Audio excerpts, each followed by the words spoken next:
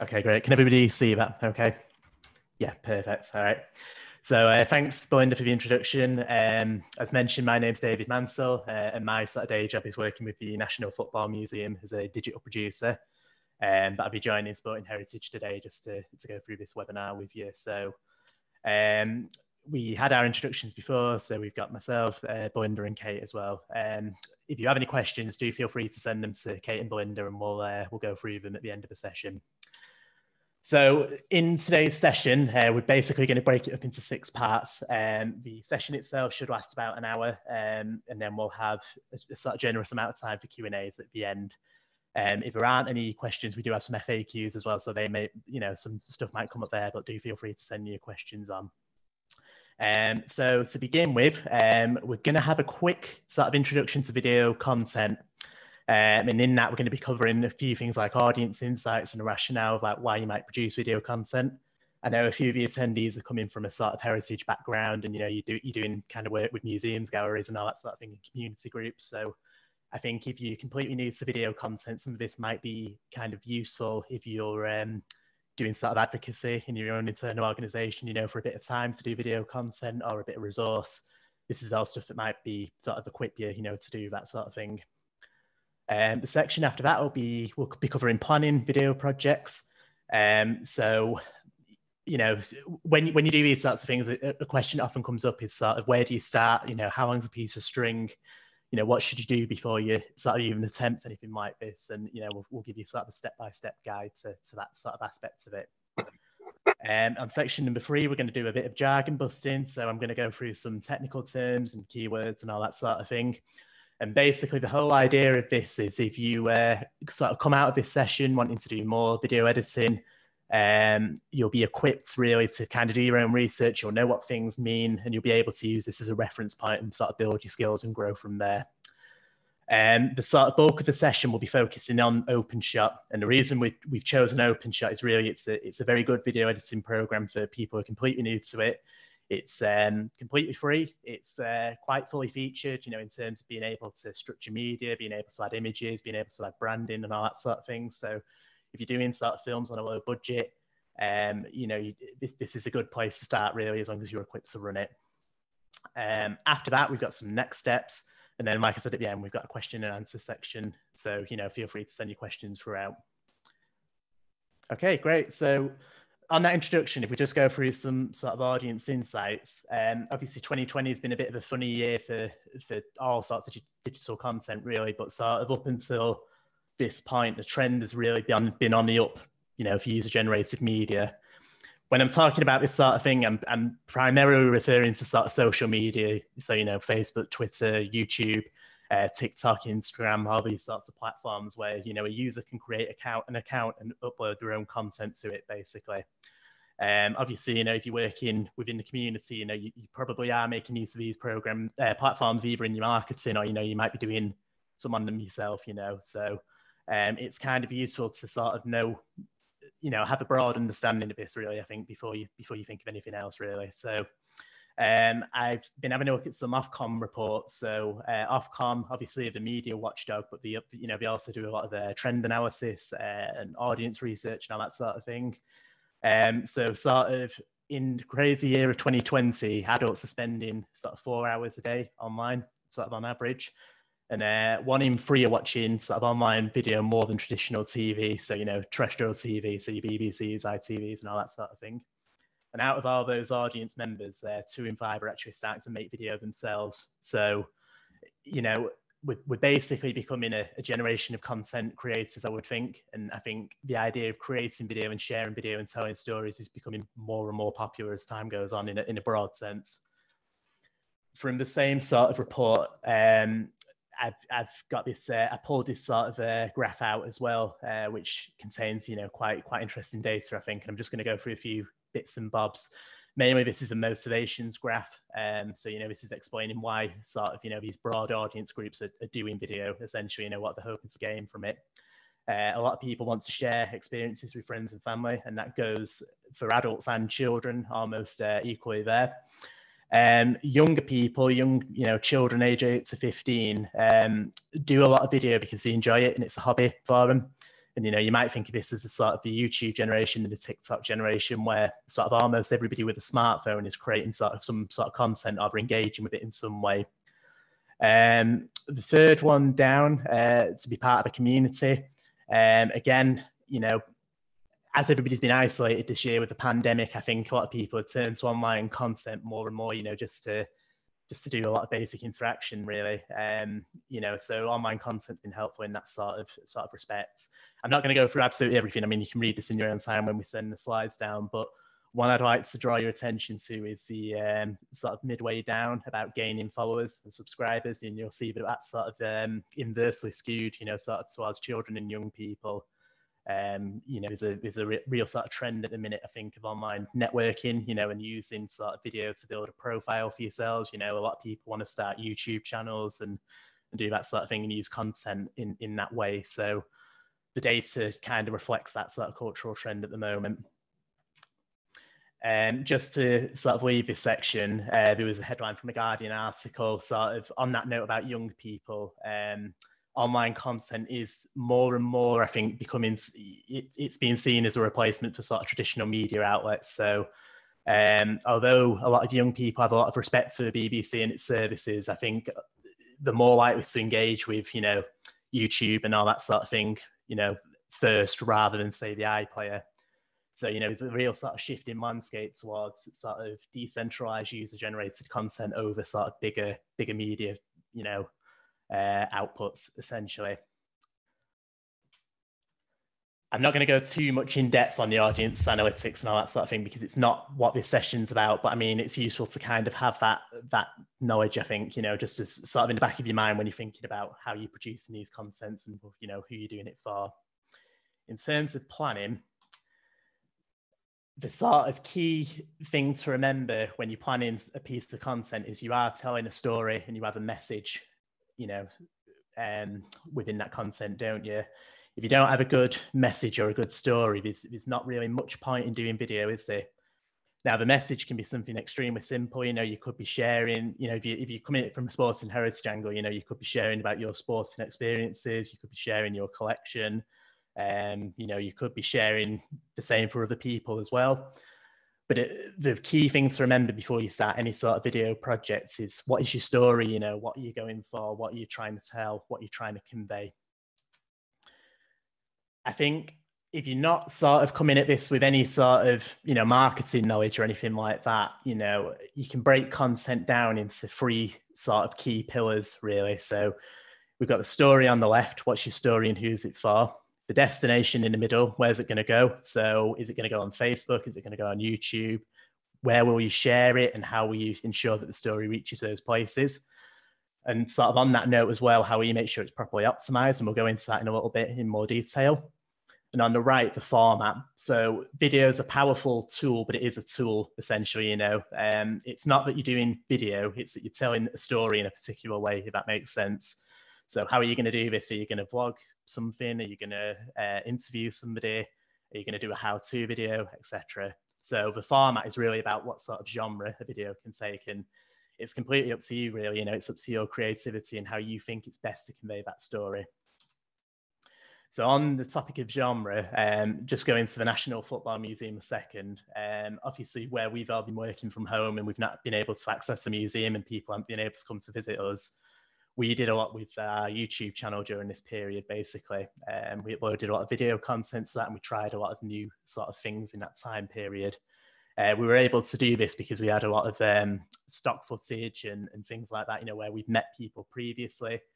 We've just come off the back of a major exhibition as well, Strip, How Football Got Shirty, which had a lot of sort of assets, you know, for that exhibition, which we'd all shot ourselves, and, you know, it was all produced completely in-house. But the sort of genres that we work with, broadly speaking, we have interview content where we have, you know, one or multiple subjects, shot with static shots and cutaways. So the example you can see there, that's an interview with somebody called Chris Lockwood, who was a women's football player who played in a sort of post sort of 1971 post FA ban era, and, you know, we were able to get her in and, you know, share her story a couple of years ago. You know, we cut that into an interview, basically, and that was a really sort of interesting way to share insights from that time period. We've got features.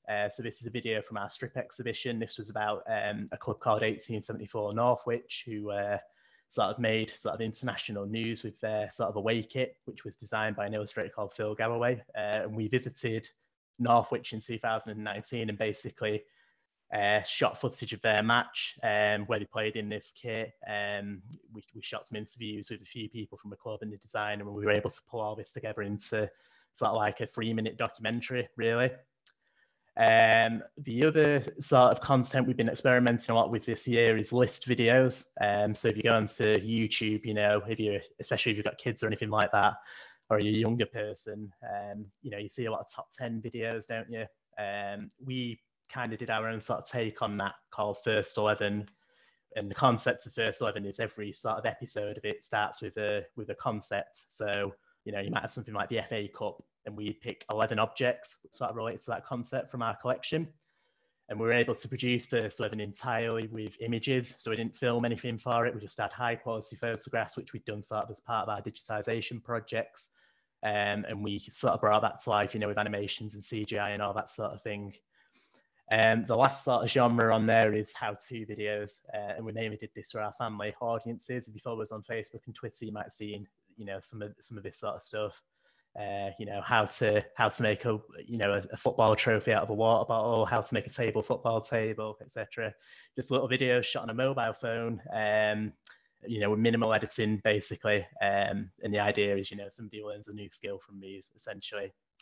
So hopefully you can kind of see what I'm talking about with all these sort of things. Each video starts with a strong concept. So is it interviewing a former player? Is it about a football club? You know, is it a list video?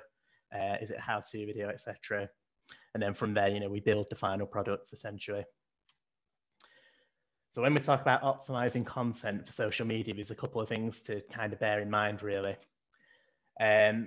The first one really is knowing your length limits. And by that, I mean, sort of a double whammy, really. You know, it's knowing how long a video you can actually post on these platforms. So for instance, if you're posting something on Twitter, it can only be 140 seconds long. And the other sort of length limit we talk about is kind of how long an audience member will actually engage with that video before moving on to something else. So the idea with that is, you know, because there's a lot of content out there at the moment, you know, when somebody's scrolling through Twitter or Facebook or whatever, you really need to be sort of eye-catching sort of within the first sort of 20 seconds, really. You know, some say 30 seconds, but it's good to do it within the first sort of 20 seconds and sort of get the main message of your video across in that time, you know, before somebody moves on, and then you're more likely to retain viewers, basically. So, you know, if you're sort of doing a piece to camera, it's really good to have your sort of main message out there within the first sort of 20 seconds. You know, sort of an extension for that, it's good to think of this like your hook, basically. What's going to hook your viewers in? What's going to keep them watching? What you're trying to tell people with this piece of content. Another thing that's often sort of overlooked with web video is there's a quite surprising statistic which I don't think a lot of people are aware of. But when people are watching videos, say on Facebook and Twitter and all that sort of thing, a lot of the time it's actually without sound. You know, they're not listening to it in headphones or playing it on speakers or whatever. So the way a lot of people get around this is actually by burning in subtitles or using transcripts. So on Facebook, for instance, you know, you've got like an option where you can enable subtitles. So as well as being great for accessibility reasons, it's also good, you know, to kind of retain your audience and get them interested in your video, you know, to include those where possible. Some video editing applications have the option to kind of write your own subtitles, you know, as you're editing your video. And where others don't, you can use like a free sort of online, like .srt. A lot of the time, the file extension is .srt, subtitle rip.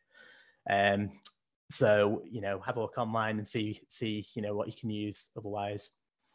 What else have we got? So another thing about audience members is increasingly, as we're living in this digital world, we're also living in a mobile first world, really. You know, a lot of the time people are watching stuff on the mobile phones, aren't they? And mobile phones look like this and not like this, don't they? So when you're thinking about shooting your videos, you know, think about somebody holding it on a mobile phone. If you're shooting something in a square format, which I'll go into in a second, it's automatically going to look bigger on a mobile phone than, you know, like a traditional piece of media, you know, a traditional rectangular piece of media. So you can use your aspect ratio and your resolution settings to kind of make the most of that.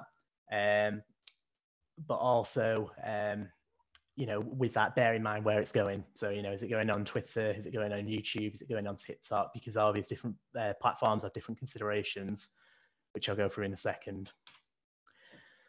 So just moving before we go on to the OpenShot case study, we'll have a look at some keywords, some technical terms and some jargon.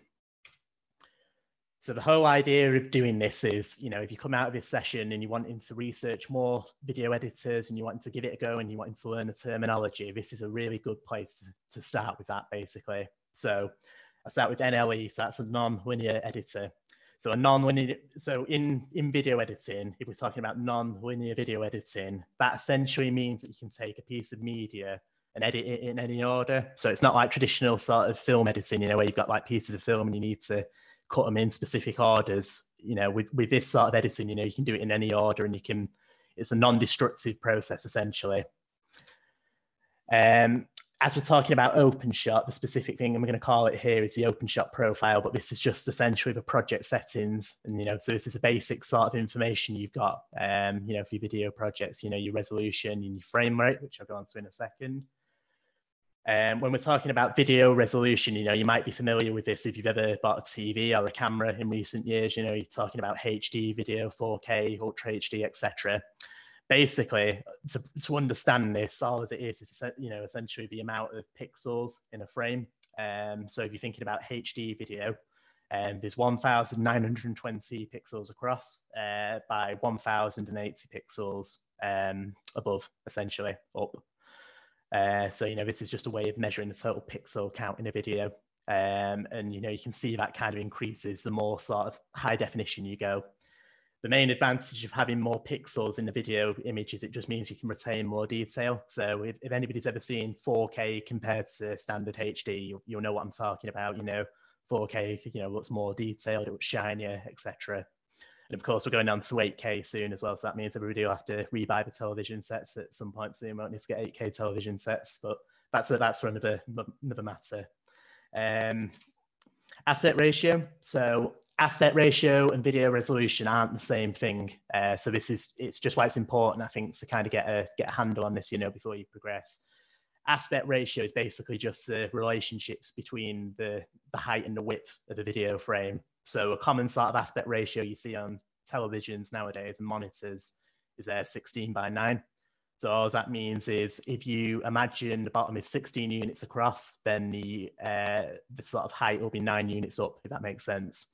So a common sort of aspect ratio online on social media is 1:1. So that's a square, basically. And within that aspect ratio, you know, you can have different resolutions, you know, so you can have HD 16:9, or you can have, you know, standard definition, sort of 16:9, if that makes sense. I'll show you some comparisons as well, so you'll know what I'm talking about in a second. I've got some diagrams. Pixel ratio. So as well as the aspect ratio of the whole frame, pixel ratio relates to the actual shape of the individual pixels themselves. And it's quite an advanced thing, really, this. If you're just starting out in video editing, you won't probably come across this unless you're converting things, you know, from sort of old films and old TV programs and all that sort of thing. But if you're just shooting for web video, the most sort of common pixel ratio is 1:1. And a lot of website players can correct for this anyway, you know, most of the time. So it's not something you need to worry too much about, really. However, something you do need to worry about is the frame rate. So as we all know, a video is basically just a series of pictures played back really fast. And, you know, your eyes can't kind of perceive the difference, can they, at, you know, sort of higher frame rates. So the sort of standard sort of frame rate you might see on TV is sort of around like 30 frames per second. And then like in films, you know, it's about 25. So if you're used to watching TV and films, you'll kind of know what this looks like, you know, instinctively. Basically, all you need to know with this is the higher the frame rate is, the smoother the video is going to look. You know, the eye can't really perceive the difference between the frames. You know, when you look at it, it just looks like a continuous image, essentially. If you're shooting on smartphones and things like that, most will be set to sort of like 30 frames or 25 frames per second by default. And a lot of websites will be able to play these back, no problem at all. So just bear that in mind, because obviously, you know, when you start new projects and video editors, it'll ask you all this sort of thing, and, you know, you'll just have to check that it's all correct and ready for what you want. And the last thing just to bear in mind on our jargon is video encoding. And that's basically just a process of compressing a video file. So essentially when you make a video, it's like having a big pot and you're throwing all your ingredients into it, aren't you? You know, all your delicious sound and images and video and all that sort of thing. So a video encoding profile is just what the software does to kind of cook all that together, if that makes sense, and ensures that it can be played back on a website. So again, when you're exporting videos in your video editors, you might get asked a question of what sort of encoding you want to use. If you're producing videos mainly for the web, the one you want to stick to is H.264. Okay, so talking about resolutions, and then we'll go on to aspect ratio in a second. This is an approximation of how sort of different resolutions are sized, you know, in terms of the actual pixels in a video. So if we think of standard definition, which is, you know, sort of like, you know, the resolution of old TVs compared to high definition or 720p, we can see that there's much more pixels in a high definition image compared to a standard definition one. And the same for a full HD one. Again, so if you've got a modern TV, this is sort of what you'll be watching your content in most of the time. Quad HD, which is 4K. If you've got a bit more of a fancy TV, you know, I think, to be honest, I think a lot of TVs are sold as 4K TVs nowadays. Anyway, you know, above a sort of certain size. And you know, this is the same for mobile phones. You know, some of you might have 4K phones or HD phones otherwise. So basically, this is a sort of you know, real estate you're working with, you know, in terms of pixels and all that sort of thing in videos.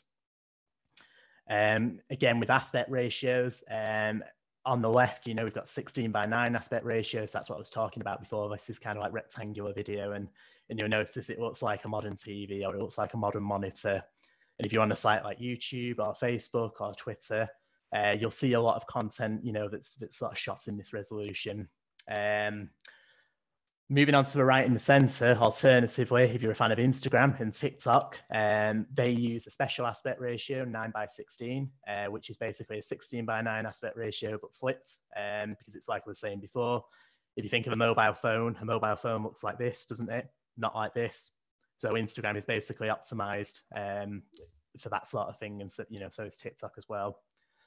On the right, we've got our square video as well. And, you know, you have the option on Facebook and Twitter to post in this format. And basically the whole sort of idea of that is just making it look a bit bigger on people's timelines. So it's more eye-catching, basically. You know, this is all little tricks that people use, you know, to make people engage with the content, essentially. The only thing to bear in mind with these sorts of things, as you can probably imagine, is if you're filming like this on a mobile phone, for instance, you know, you're filming in a 16:9 aspect ratio, you've got more kind of real estate sort of outside the sensor to work with in the frame, haven't you? You know, so you could put somebody off to the side, you know, if you're shooting interviews and all that sort of thing, or, you know, you can have things going on in the side of a frame.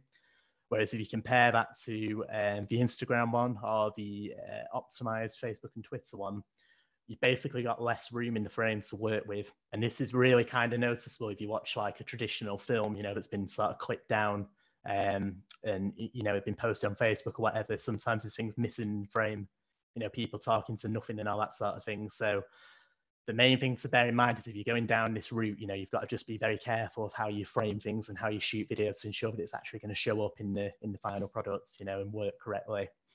I think if you're a complete beginner, I'd start by using 16:9 aspect ratios and kind of just getting used to how things are framed in that. You know, it gives you a bit more sort of room to work with, and then you can move on to the other stuff if you fancy that as well.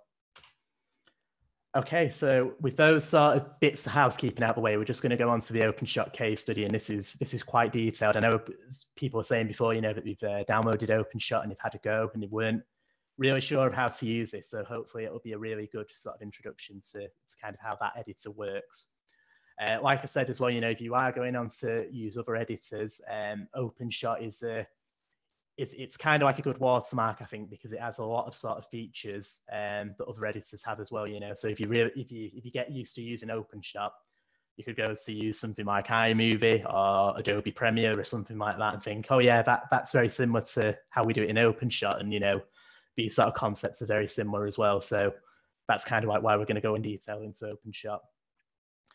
Again, if you've never made a video before, you might be thinking, where do I start? You know, do I just open my camera? Do I do this, that, and the other? And You know, same with editing as well. What's the first step with that? I've put together a bit of a project workflow here, and you know, when you go through the PowerPoint again, you'll be able to have a look at this yourself. So in terms of using OpenShot, this is basically the steps you'll have to take to do that. So on setting up, you've got options basically to set your project up, set that aspect ratio, set your resolutions, etc. From there, you can import your media. From there, you can structure your edit. So basically, the best thing to do with video editing is get all your footage and images and everything like that in the order you want it to be on your timeline. You know, so if you're going to be cutting away from things, if you're going to be showing different things, do all that first before you do anything else, because from there you can start to go into it and fine tune it. You know, you can add effects, you can add your music, you can add your branding, you can make your cuts, etc. And from there, you'll be able to export the video. Again, just a little bit on time management. So like I mentioned before, where do I start with this sort of thing? I've kind of broken this down into a ratio, which, you know, it's kind of a good thing to use, perhaps if you're not very experienced. So of all video projects, I'd say the most important part of it is planning it. So this goes for shooting, it goes for editing it, etc. You know, plan out what you're going to be saying, plan out what messages you want to deliver, and plan out kind of the final product where it's going to be going as well. Get all this in your mind before you even hit record on your camera.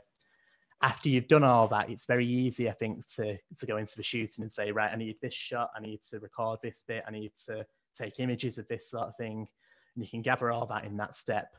When you come to editing it, then you should have a really kind of clear structure in your head or written down of whatever works for you. And you'll be able to do that much quicker then as a result of that. After that, you know, it's useful, I think, if you're doing this from an organizational point of view, to spend a bit of time on the marketing aspects of it as well. You know, thinking about, is it properly optimized for Facebook? Is it properly optimized for Twitter, etc.? If I post it on these platforms, is it going to reach the sort of desired audience? So you can adjust this, you know, as much as you need. This is how I like to, you know, plan my content. Basically, this is how I like to manage my time when I'm doing video projects. Okay, so going on to, just before we look at the OpenShot video editor, another sort of useful thing to kind of keep in mind with it all is keeping your media organized in a good way, essentially. And, you know, this kind of comes into your planning, comes into your time management sort of thing. I've got two examples on the screen there of how you might organize media for a video project. One is better than the other. I can probably let you guess which one I think is the better way of doing it. But, you know, if you label things, you have things in folders, if you structure things correctly, it really makes it much, much easier to kind of produce a finished product. Okay, great. So let's have a look at OpenShot in depth now. So the things we're going to be covering now in the workspace section, we're going to be having a look at the different panels, we're going to be having a look at the different tools, and we're going to be having a look at the different menus. So this should be quite detailed and quite technical, but again, if you do have any questions, please feel free to note them down and we'll have a look at them in the end in detail. So when you first open OpenShot, you might have something like this, essentially. It'll be broken down into different windows, and I'm going to go through each window, essentially, what they all do in depth. So to start with, we've got the project files window here. So when you import media into OpenShot, it should show up in these little folders here. So we have video, we have audio, we have images, and we have, you know, like a show all section here. This kind of helps you to keep it all organized, essentially, you know. So if you're going back to your planning stage and you say, I need to shoot, you know, 3 bits of video, you know, for this project, you should be able to find them all in the video tab. If you say, I've got 3 images to show, they should be there in your images, and, you know, any kind of music and voiceovers and all that sort of thing should show up in your audio tab as well. Next to that, we've got a video preview window, and that's basically showing you the media that you've got on your timeline right now. So if you see just in this sort of grayed out area at the bottom of the editor, you know, you've got your timeline panel there, and you've got like a little playhead, and you'll be able to kind of left click on that and, you know, drag that through the media, and that'll show you, you know, a particular bit of media at any second, essentially. On here, I've got some lovely sort of holiday snaps I took. So we've got San Francisco in the background there. And that's just from the playhead basically being at the very start of the video. So if I was to move that playhead, you'd be able to see different parts of it. Underneath it, the window, you've got some controls. So you've got a play button, you've got a fast forward button, and you've got a skip to the end as well, and ditto, you know, for the reverse. So that allows you to kind of preview what you're working on in real time, basically. If you press play, it'd go from the start of the media there and go all the way through in this example. We've got our timeline panel at the bottom, and that's broken up into tracks. So basically a track in a video editing program is just it's an empty space for you to put media, to put information, data, etc. So on my profile here, I've got a track called video audio, I've got a track 4, and I've got track 5, and I'll just go through these very quickly. So it's a customizable workspace. You've got some buttons above, you know, to take things away, to add things and all that sort of thing. Basically, what you've got to bear in mind is a track can only contain one piece of media at any given moment. So if you see on track 5 here, I've got this image, yeah? I couldn't then add another image or another piece of video on top of that. I'd have to put it next to it or before it, okay? So that track is only going to show that image at that given moment. Underneath that, on track 4, I've got a video clip, which will just kind of play all the way through to its duration, essentially. And the track will allow me to cut that by dragging it or using the razor tool, which I'll talk more about in a second. On the audio, I've got the video audio separated, and the whole idea of that is basically that I'll narrate over it, for instance, or I might take bits of it away, but you know, we'll have a look at that more in a second. So just before we go any further, I'll just have a look at these timeline tools in detail. On the left-hand side, we've got an add track button that allows you to insert more tracks, and you know, a lot of video editors, you know, you've got the option to add as many tracks as you need sometimes. In others, you might not have, but you know, in OpenShot, you can add a lot of tracks to it. You've got a snapping tool, which is basically looks like a magnet, and that toggles timeline snapping. So the whole idea with that is if you dragged a piece of media onto the timeline, if you have that snapping tool enabled, that means that the media will sort of fall into place a lot easier. You know, you're not going to put it over another piece of media. It'll automatically kind of go to the next piece of media along. You know, there's no sort of danger of overwriting your data there. The next one along is the razor tool. That looks like a pair of scissors, and that allows you just to make cuts in the media. So let's say, for instance, you were shooting a piece to camera where you were presenting something and you needed a second, you know, to look at your script, or, you know, you did a false start, you hesitated. The razor tool allows you to kind of go into the media and cut those bits out. You know, you can use the razor tool to cut the piece of media, and then you can select it and get rid of it. So that allows you to kind of tidy your edit up. The other bits are kind of useful if you're using OpenShot to work with other people. So you've got tools for adding markers and moving around the project based on those markers. So this really kind of comes into it if you're doing a sort of bigger edit and you need to make notes of things. You know, you've got the option to add sort of metadata there, and you know, sort of break the edit down into separate bits. So I won't dwell on those too much really.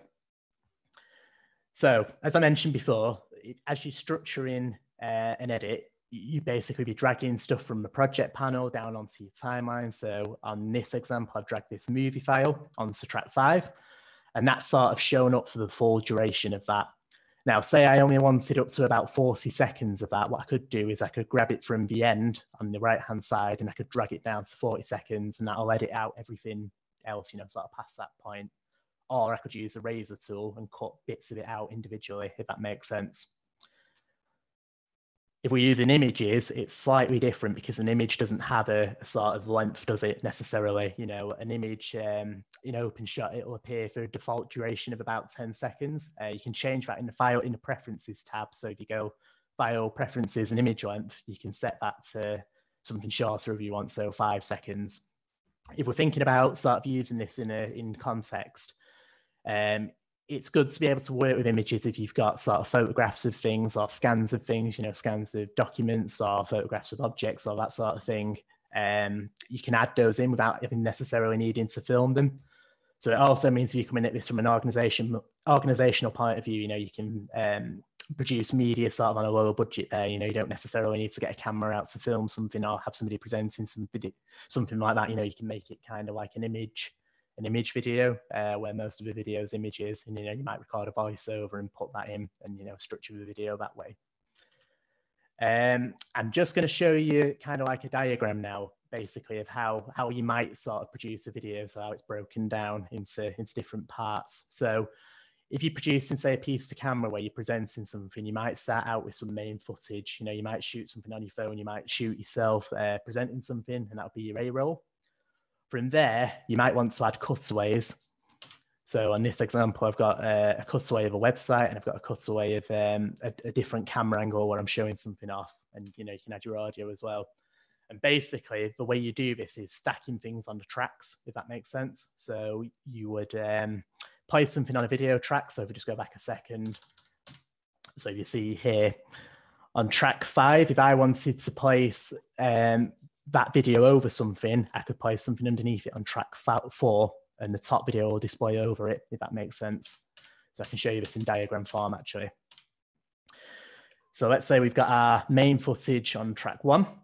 If we wanted to cut away from that main footage, all we'd need to do is take another piece of video or an image or something like that and put it on track 2, just like that. And we have our audio as well. So basically what that means is we can play our audio whilst keeping the sort of cutaways intact, if that makes sense. We don't have to go away from our audio on our main sort of feature. You know, we can use our cutaways to do that. So talking about audio, a lot of the time, if you're thinking about using voiceovers and using cutaways and all that sort of thing, OpenShot has a great feature where you can actually separate the audio of the video track. So if we start the top image, that's what it looks like when we drag a video onto a timeline. So the audio file will sort of be embedded in that. If we right click on that video and click separate audio, the audio then goes onto its own track, and we can start cutting that top video up into different pieces. So if you see on the third one, what I've actually done is I've cut the video at the 6-second mark, and I've inserted some other footage in. You know, I've just got rid of bits I don't need. That means we can keep the edit varied, but we can also keep the audio from that first track.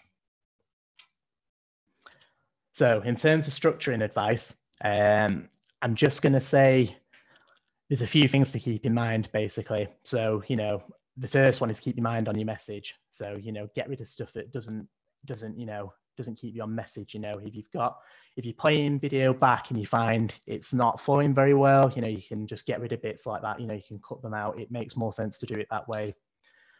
Use your B-roll to keep it interesting. You know, sometimes I think if you're just looking at a picture of somebody presenting something without anything else in the frame, I think it can be quite boring for a lot of viewers, especially on social media where there's a lot of other stuff to watch.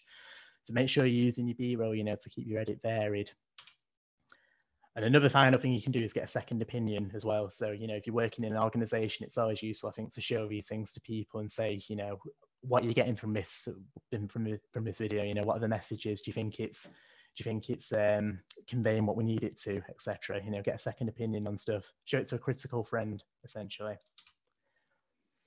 Okay, great. So moving on, we've got the properties panel on the left, and the properties panels, it's quite a good tool, I think, in OpenShot to be able to kind of give you a lot of control over the content you're producing. So if you have a look on there, it's got various options, you know, for your pieces of media. You know, you've got stuff like cropping, you know, you've got stuff like scaling, you've got stuff like shearing, which is basically like applying a 3D effect to it.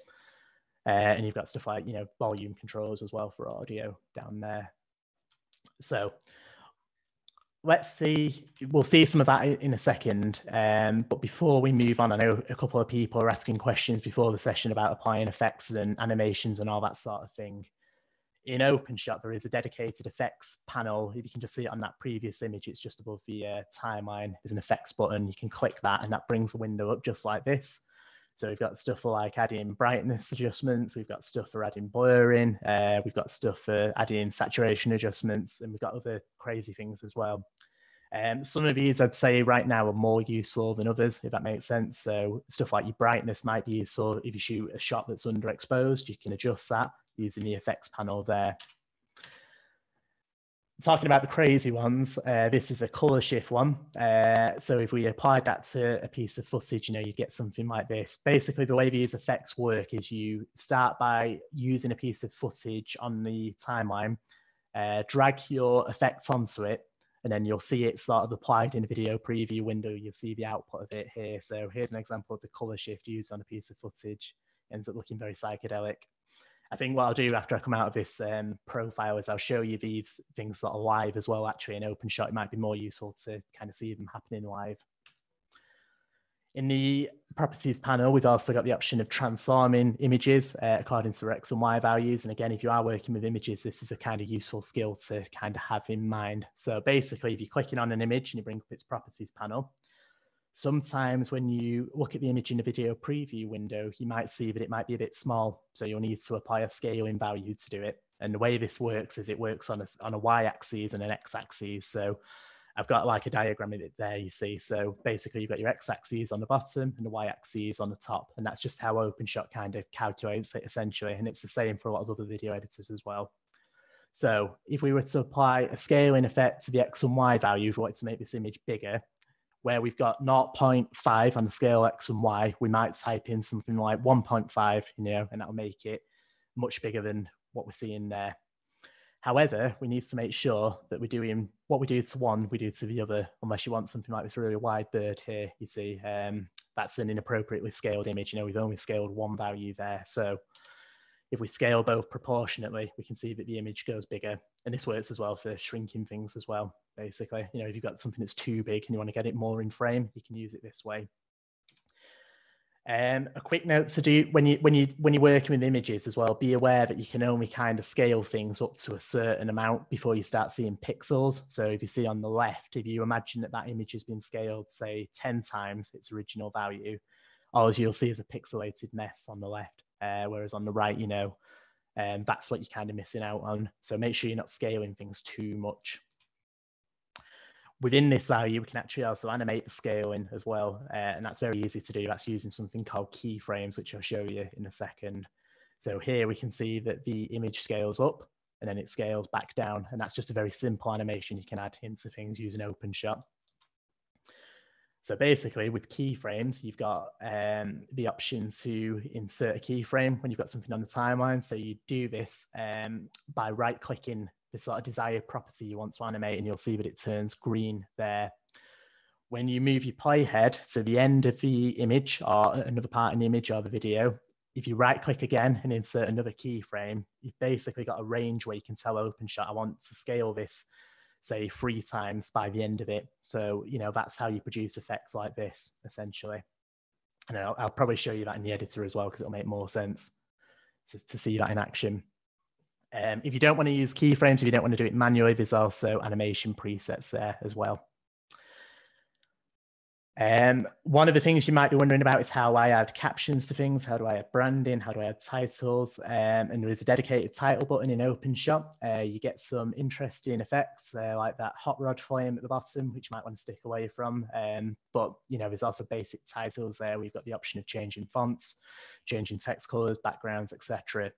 The only thing I think to bear in mind with titles when you're using them sort of over video footage is how kind of visible they are. So it's useful, I think, to pick a high contrast background and font color, for that sort of thing. So for instance, what you might want to do is put a black background over something and then make the text white. And then that ensures that people can read it very easily. Or, you can experiment with that as well, with contrasting colors.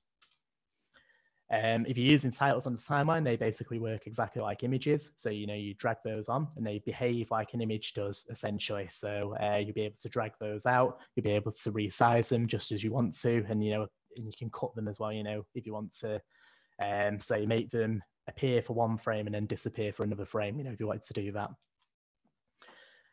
Another sort of tool within OpenShot is transitions. So if you basically, when you if you have 2 pieces of media next to each other on the timeline, the video editing program will automatically cut between both of those. You'll just see one shot disappear and then one appear in an instant, and that's used in all sorts of stuff, isn't it? You see that on TV all the time. You see it in all sorts of pieces of media. A lot of the time when people think of transitions, they might be thinking of kind of really fancy, flashy stuff. And I think a lot of the time it's probably not really needed, to be honest, beyond sort of things maybe fading away now and again. You've got the option there to add a fade to the end of the image if you want to, or the end of the video. But, all the other sort of really flashy, really psychedelic transitions, what you've got to bear in mind is I think a lot of the times these things are distracting to the audience. So it's probably, you know, useful to stay away from those unless it kind of really adds something to your video file. Okay, great. So with that sort of all out of the way, the final thing you want to do before you sort of, you know, send your video projects off is export it. And you do that just by clicking the red button, or there's a file export option there. So if you're thinking back to our sort of keywords before, you can see there, you know, you've got options to change your resolution, change your frame rate, etc. So, you know, make sure that's kind of correct for what you want it to be going for. So with this one, you know, it's going to YouTube, it's in HD, 1920 by 1080, 25 frames per second. So that should look pretty good on the website, basically. Okay, before we move on, I am just going to show you a couple of things. I'm just going to stop sharing my screen on the PowerPoint. I'm just going to pop OpenShot on. If you just bear with me 1 second. So can you guys all see that here? So rather than just showing you images, essentially, I'm just going to show you these sorts of things live. So when I was talking about sort of dragging things into a timeline, if you see, it's just as simple as this. I'm left clicking here, drag on there, and these are image files. So essentially, all I can do with these is I can set the length of these just by dragging, just like this. So if we want to include photographs or images, it's as simple as doing it this way. You'll notice basically when I left click, on the left-hand side, here's the properties panel here. So this is what I was talking about before in terms of scaling things. So we have our scale X value here. We can just double click this and we can type in a value that we might want. Let's go for 3. And we can see immediately that that makes the image too wide. However, if we go to the scale Y value and replicate what we just did there, we can see that that works proportionally much better, although we can't see too much of the image. So, you know, just be careful with that. Let's, you know, maybe scale it to 0.75 on both. You can see that looks much better there, doesn't it? Doing it that way. What else have we got? So if I just show you these transitions as well. So here's our transitions. And the way you make these work is you can drag these on the timeline between 2 clips, basically. So if we want to drag these 2 images on, we can apply the transition between them just like this and scale it very, very simply. So, you know, it's not massively very difficult to use, really. You know, it's just a case of getting used to the layout. In terms of the multiple tracks, if you see here, I'll just show you that very quickly. We can drag things on there. And you can see that in this case, if we have something underneath the image, it'll kind of show up behind it. So what you might want to do there is just move it just over there.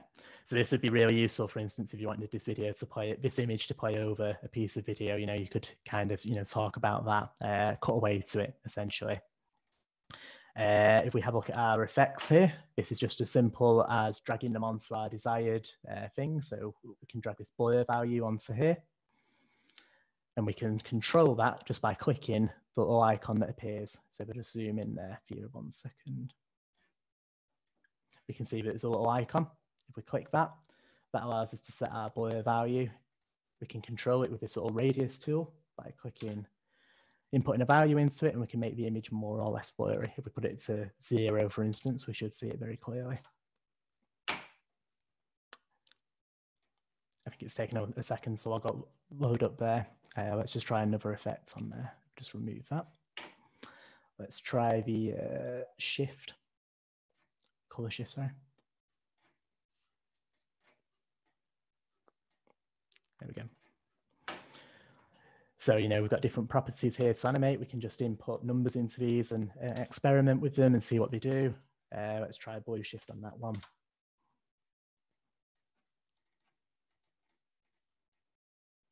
There we go. We can see that the effect's starting to take place there. If I just show you the keyframes very quickly, just before I move back to the presentation, just how simple it is to add keyframes to things. So if we want to add a keyframe to this value here, all we need to do is go right to the start, click insert keyframe. Let's put a value in there. Let's put 0.5.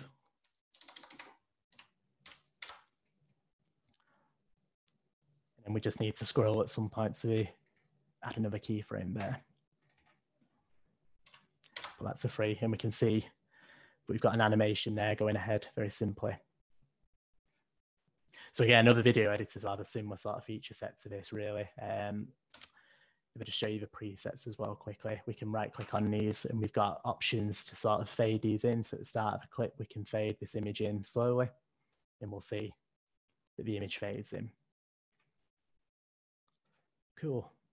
So we'll just quickly go back onto the presentation. Share screen. I'll just start through some next steps very quickly.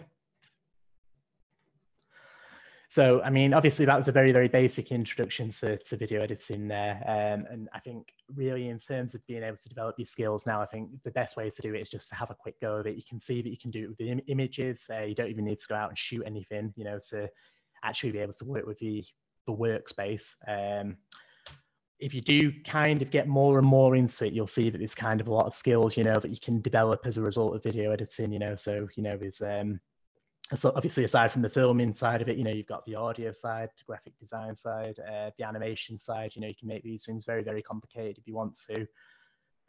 But, you know, as well, there's things like writing and project management too, you know, to bear in mind. Let's have a look at some alternative NLEs then if you don't want to use OpenShot. So if you're on a Mac, you know, you can go for iMovie, which is very, very similar. Or if you want to pay a bit of money, you can get a program called Premiere Elements, which is by Adobe. And Adobe are kind of like the industry leaders really for creative software. You know, we've got solutions, you know, that scale all the way down from professional use all the way to kind of like enthusiast and consumer use. Premiere Elements is their sort of basic video editing platform, and it's very, very similar to OpenShot really. You know, I think it's probably best starting off on OpenShot, and then if you find that you want to do specific things with video editing, you can move on to something like Premiere Elements. If you're on a mobile phone, there's an app called KineMaster, which is very good. It's very similar to OpenShot, but it doesn't have the multiple sort of track feature that you see in OpenShot, and it's also got like a paid and a free version. So I think on the free version, you know, when you export a video, it'll have like a watermark on it, which might not be massively suitable for your purposes, depending on what you're doing. You've also got Power Director, which again has free and paid options, and you've got Premiere Rush, which is Adobe's sort of offering of their mobile editing solutions. With the Premiere Rush, you have to buy a subscription to Adobe though, so it does cost a little bit of money. You know, if you've got some budget to work with though, it might be possibly a good thing to look into, I think. As well as this is some other resources that we can have a look at. So if you've been following Sporting Heritage's work, they've actually got some great resources on their website, which are very useful from sort of all aspects of video production. So from the filming side, if you come in at this wanting to know more about filming things, you know, putting yourself in front of the camera and all that sort of thing, have a look at their guides that you've got available on there. You've also got some past webinars. There's one with a filmmaker called Cy Gamble, who does a lot on the sort of practicalities of actually shooting yourself and shooting subjects. Have a look at that one, that's available on YouTube. And there's also another great sort of tutorial video on sort of sharing your collection with film content. And again, if you've not downloaded OpenShot yet, there's a link there to download OpenShot and have a go with it too. I think that's probably just about the end of the presentation now then. So I think we were going to go on to questions, and I think Kate and Belinda as well, I know you wanted to say something about Sporting Heritage and about the campaign you're running.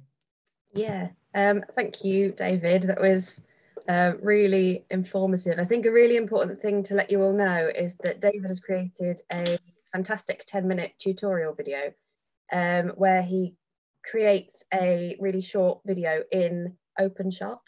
So he looks at the layering of the tracks with the audio and the images over the top and takes you through each step really, really clearly. It's a tool that we hope when you come to editing your film, you'll be able to use as a kind of companion.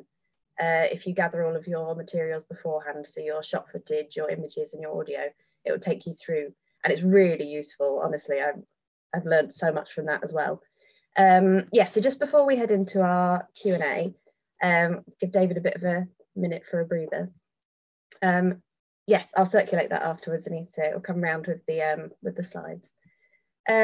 So you'll know that this is one of the free webinars in our Lottery Heritage funded Digital Stories series. There's 5 in total.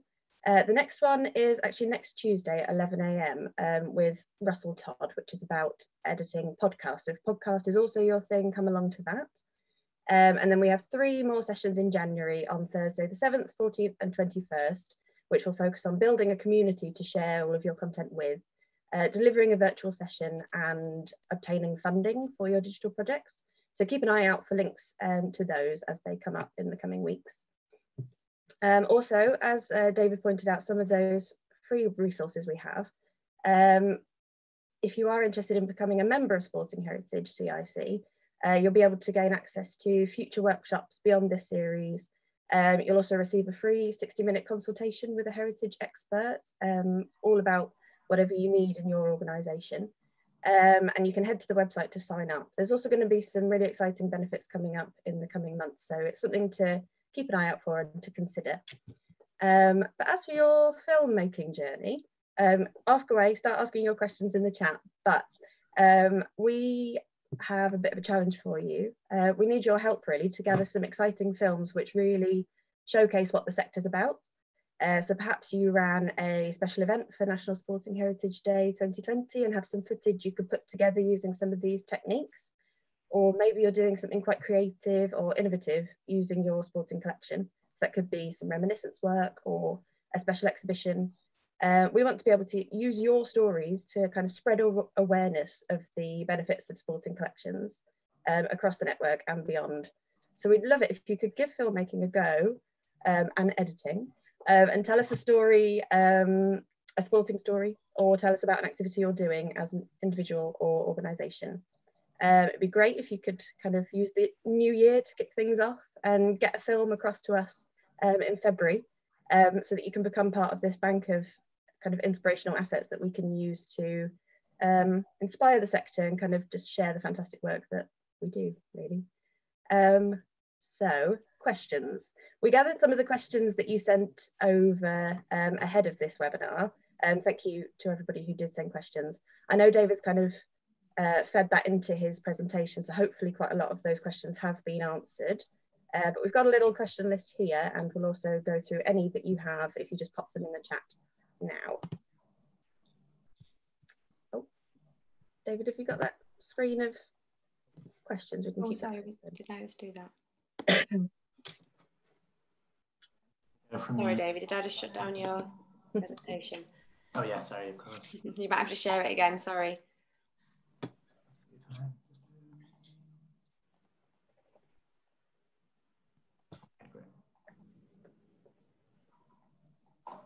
Just get my FAQs back up. Yeah, brilliant. You can see those, can't you?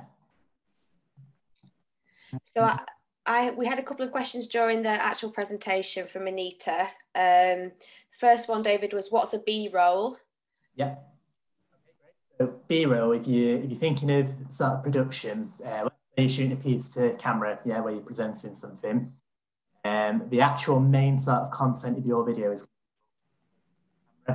so you'll telling your story, etc. The B-roll is kind of any sort of supplementary material that you can use to tell that story. So, you know, let's say you've got an object, you know, that you might want to film or you might want to photograph. And the B-roll is kind of like the separate video and the separate audio files to the A-roll, if that makes sense. So you'd put your A-roll on your timeline, edit that appropriately, and then you'd use your B-roll, you know, to kind of supplement the messages that you deliver in with your voice, essentially. You know, it's additional visual material. Thanks, David. And another one from Anita was about the properties panel on the OpenShot screen and not being able to, either not having that or not being able to see that on her version of OpenShot. Yeah, that's absolutely fine. So what you might need to do with that is if you go to the view section at the top, you'll have an option to view the simple or the advanced view. If you can't see the properties panel, you might be on the simple view. So just double check that, make sure you're on the advanced view. And then you'll be able to see the properties panel when you click on a piece of media in the timeline. You know, left click on something, that should automatically show up. Well, thanks, David. I thought it might be something really simple like that, but unless you know where to go, it's really difficult. We've had a question from Helen about music. If you want to add generic background music to your video, are there any preloaded on OpenShot to use? And if not, where can you go for them? And I think Shane from the Hockey Museum has just sent a link to the free music archive, but have you got any other ideas for music? Yeah, the free music archive is brilliant. Another one you might want to consider if you're using YouTube is there's a YouTube audio library that has a huge selection of free royalty-free music to use in your videos if you're putting them on YouTube. Another one you might want to have a look at is a website called Mixer, which also has royalty-free licenses too, which is great if you're working in the heritage sector or, you know, doing videos sort of around that sort of thing. Okay. So that's Mixer. If you just Google that, you'll be able to find that.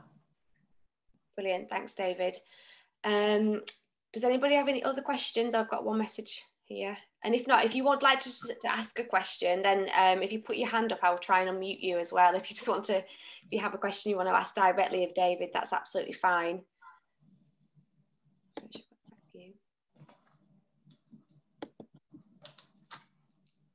And if not, I guess David can go through some of his FAQs. Sure. So no questions. Okay. All right. So, if you could just repeat the name of the YouTube, the music one for YouTube videos. yeah, that's the YouTube audio library. So to access that, you'll need a YouTube account. And when you go up to, when you have the option to upload videos, you know, on your YouTube channel, you should see an option for the audio library. So you'll be able to browse through that and you can just download the music off the audio library as MP3 files and then just insert them into OpenShot that way, or, you know, your editor of choice.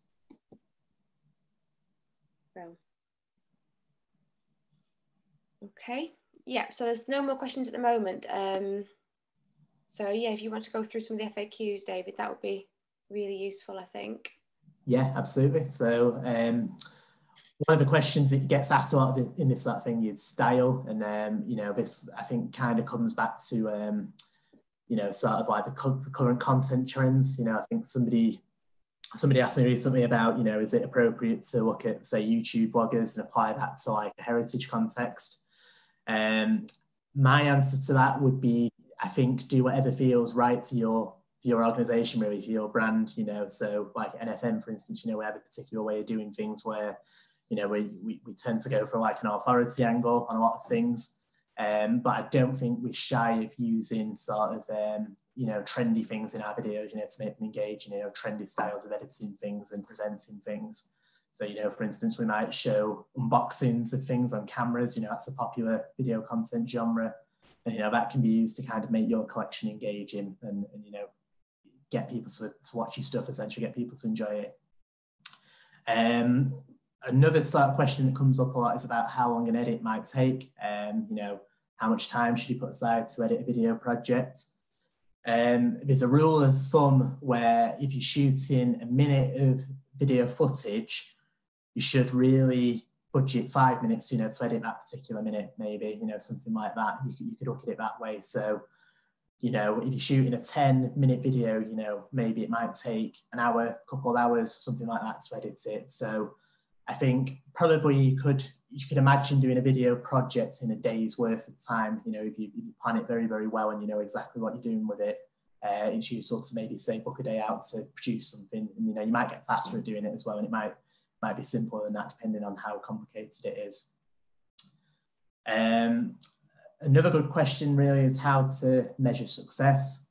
And you know, this can be done in different ways. You know, it depends on your organization really. If you're going for the amount of time somebody's viewed a video, you know, you might be disappointed if you're only a small organization with small social media reach, for instance, but you might find it more beneficial to say that 10 people have engaged with that video and they've acted upon it, you know. So if you put out a call out, say for stories or particular pieces of content and you get 10 emails back from people, obviously that's much more successful than saying 100 people have viewed the video, isn't it? You know, that gives you something to act with, some kind of content, doesn't it, to work with.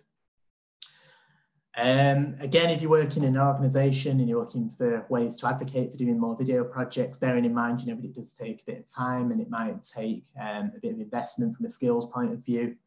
I think you can't really underestimate the sort of online trends that are going, you know, for video content at the moment. I think if we look at the internet in a couple more years, I wouldn't be surprised if even more of it is video content than it is now. You know, more people watching video content than they are reading articles and stuff like that. And I think if you've got the right story, it can be a really, really powerful way of, you know, showcasing, you know, certain things compared to, say, just writing some text for something, or maybe just sharing an image. You know, I think it's a very, very versatile way of doing things, really. So, you know, that's a good place to start from. And, you know, you might find that you've got a very, very young audience who'll be able to engage more with the content, you know, if it's presented in a video format rather than, say, a big long blog piece. So I guess it depends on your goals, really, for that. One that might be relevant to some of you guys is being about a one-person team, you know, but really keen to do videos. I mean, when I first started doing videos at NFM, you know, I was doing a lot of it on my own at the time, and, you know, gradually more people got involved in it, I think. So, you know, I kind of get that. I think the advice I'd give to you in that situation is really, you know, I can't say enough about planning things well, you know, and really kind of trying to break the time down and really kind of understanding what would be required of you, you know, project to project, video to video, I guess. That'll help you manage your time, and, you know, it'll help you kind of make sure you're doing it, you know, using it the most effective way you can do. You know, in each sort of project you do, you'll get better at it. It does look very simple, I think, when you first look at it. But, you know, there's always ways you can improve things, and you only really get that, I think, by doing it. You know, you practice by doing, don't you? And I think to some extent it's a bit of a pursued interest, you know, in that the more you do something, you know, the better you'll get at it, won't you? So it is really about now having a go at it and seeing what works for you and what doesn't, and then building from there, I think. And the final thing, probably just to reiterate, just about resources, I'd say, you know, keep looking at sporting heritage. You know, they're producing all sorts of really good stuff, so, you know, keep an eye out for their stuff, and, you know, it should really help you along if this is your first time doing videos. I think that's pretty much it for all our FAQs. We've got a couple more questions that have just come through, David. From Anita, is there a recommended ratio of images to video, or does it just depend on your message? I wonder if viewers prefer video. It's a good question. It depends on your message. And of course, instead of using images, if you want to, you could just film separate things. You know, you've got access to actually film things and have more moving image in the video, then that's absolutely fine. I'd say in terms of audience engagement, every time you cut away from something, you know, if you put another shot, another cutaway on, that's almost like a bit of a stimulus to keep people, you know, alert, isn't it? You know, if you're watching one particular thing for a while, you know, you can find yourself sort of almost going on autopilot, can't you? So by putting more shots in, it kind of keeps your audience stimulated there, doesn't it? But obviously, you know, it does depend on exactly what the message is. So if you're going through, like with our First 11 series at the National Football Museum, for instance, you know, like we use a lot of images in that, and we'll be changing them approximately every sort of 5 seconds, really, you know, as the script moves on. So, you know, it really does depend on how you script things, really, and what the message is there. Thanks, David. And a question from Katie. Where is the best place to host your video content? I've got one on Vimeo, but partly because I wasn't confident, I'm going onto YouTube. Sure, yeah. I mean, with that, I suppose it's really a question of audience. I'd say compared to YouTube, Vimeo is a smaller platform, you know, in terms of the total number of users on it. You know, YouTube is billions of users versus Vimeo's millions, essentially. So I guess it depends on what you want to do from an audience point of view. You know, if you use it, the bigger platforms are places like Facebook and YouTube.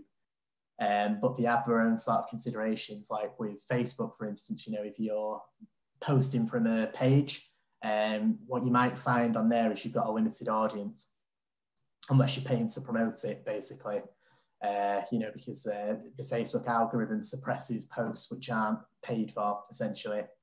So you might find it more beneficial to post on YouTube, you know, if you're going for that sort of mass market audience. Of course, you know, if your audience is more active on Twitter, then, you know, your videos really should be there. You know what I mean? You should go to the place where you can have the most impact with your audience, I think. And David, you can put things on Twitter and then link to YouTube, can't you? So if you've got longer content, you can do it that way, because obviously you can't put those longer videos on Twitter, can you? But you can link from Twitter to YouTube as a way of getting that all of that content out. Absolutely, yeah. So as I mentioned before, you know, the maximum length on Twitter is 2 minutes and 20 seconds, 140 seconds in total. So what you might find useful for that sort of platform, if you have a longer piece of content to show, you could actually take a bit of that longer video, cut some of it out and have that as a teaser video for Twitter, and then use that to promote your YouTube link. You know, it makes the post more visible, doesn't it, than just posting a link. Thank you. Just a couple more. Is there any research to say whether viewers prefer a voiceover or just music? It's a good question. I think what I'd probably point you to on that is the fact that a lot of videos aren't actually watched with sound on, you know, places like Facebook in particular. I think it's probably more important to have it accessible in that sense, you know, use your subtitles and your titles and all that sort of thing, rather than worrying about voiceover and music. I think from a personal point of view, I probably find it more interesting to listen to something that's narrated versus something that is just titles. You know, if I am listening to something with sound, you know what I mean? But I guess from a research point of view, I'd have to look that up for you. Okay, thank you. And one final question from Pavel. I hope I've pronounced that correctly. What's the best software to create subtitles, closed captions, and is it free? I think you mentioned that earlier. Yes, I did. Actually, it's something really useful. If you've got a YouTube channel, what you can actually do with that is, even if you're not posting your videos there, you could actually go to YouTube and upload a video, as say like a private video or as an unlisted video, you know, where people can't see it. And within YouTube is a really good closed caption editor, where you'll be able to transcribe the video, you know, as it's playing sort of in real time, or you can upload like a text document. So if you want to just sit there, say on a Word document and write the, you know, the transcripts out, you can upload it to the closed captions editor on YouTube, and that will allow that sort of allows it to assign timings by itself. It does it with like AI essentially. You know, so it'll listen to your video and then assign the captions to it. Or you can do it manually, and then from there you can actually download that transcript and place it on other platforms. You know, like say Facebook, for instance. So that's one I'd have a look at as well. And I think you know, there's a number of other .srt editors online if you just Google those. But my personal choice would be the YouTube one, if you want to do it that way. Just because it's really easy to use and really fully featured. And we've just, another one, yeah, does closed captions cope well with accents? Does it with accents, you mean? Yeah, like, so, yeah, accents? Regional accents, I guess. Yeah, I mean, there's with that, I think there's actually a really good guide that the BBC released, actually, you know, for sort of capturing accents and all that sort of thing very effectively. If you Google BBC closed captioning guidelines, that's the ones I generally tend to stick to as well, myself personally. If you Google that, that has all sorts of advice on sort of either replicating regional accents effectively, or you know where relevant, you know what I mean, or you know, substituting where necessary too. Okay, thank you. And there's one question from Cedric. I'm not sure if I'm interpreting the question correctly. I think it's about monetizing video editing. Mm-hmm. Is there a platform where you can create money by video editing? So I'm not sure if that means monetizing the videos that people are watching at all. I know it's very difficult to do that, isn't it? To try and create content that people will pay to watch. Mm-hmm. If it is that, I mean, I think it's, you know, the classic one is YouTube, you know, for running adverts and stuff like that and promotions on videos. But I mean, that's generally more of a marketing thing, I think, really, to be honest, because it depends on sort of building the audience and then going from there, really. If you're talking about monetizing the skill of video editing, I think, you know, there's numerous sort of online platforms, you know, where you can put yourself out as a freelancer to do that. So Fiverr sort of springs to mind, you know, where you can do sort of low cost projects and stuff like that on there, you know, if you have the skills and the equipment to do it. Otherwise, you know, I suppose it's down to yourself, isn't it, to build your own networks and, you know, sell your skills that way. Yeah, I have noticed that a lot of jobs that are available in the heritage sector at the moment have the word digital in them, and your digital producer or digital content person is really, really key, I think, at the moment in lots of heritage organisations. So if you can do it, I think it's a fantastic skill to have, definitely. Yeah, I think on that note, if that's something you're interested in, I think the sort of route I'd go down with that is really trying to learn the Adobe suite.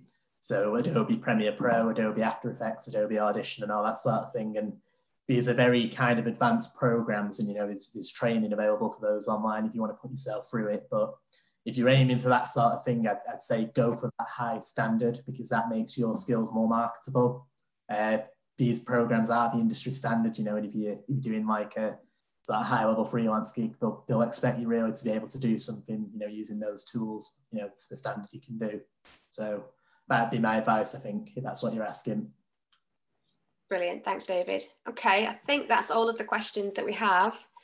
Thank you to everyone. We are going to aim to have this webinar up on the Sport and Heritage YouTube channel, hopefully in the next 48 hours or so, and we'll send out David's 10-minute tutorial, this presentation, and there'll be some evaluation to do as well. So everybody who's attended will get that hopefully in the next couple of days, and we'd absolutely love it if you could fill in the evaluation form.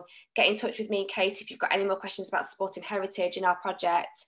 And like Kate said, if you want to contribute to Sport and Heritage's digital assets, please just let us know. We'd love to see your stories, and we can share them as widely as we can. So you'll benefit from Sport and Heritage's own network there if you share them with us as well. But thank you very much, and a massive thanks to David as well. It's a fantastic presentation, really, really useful.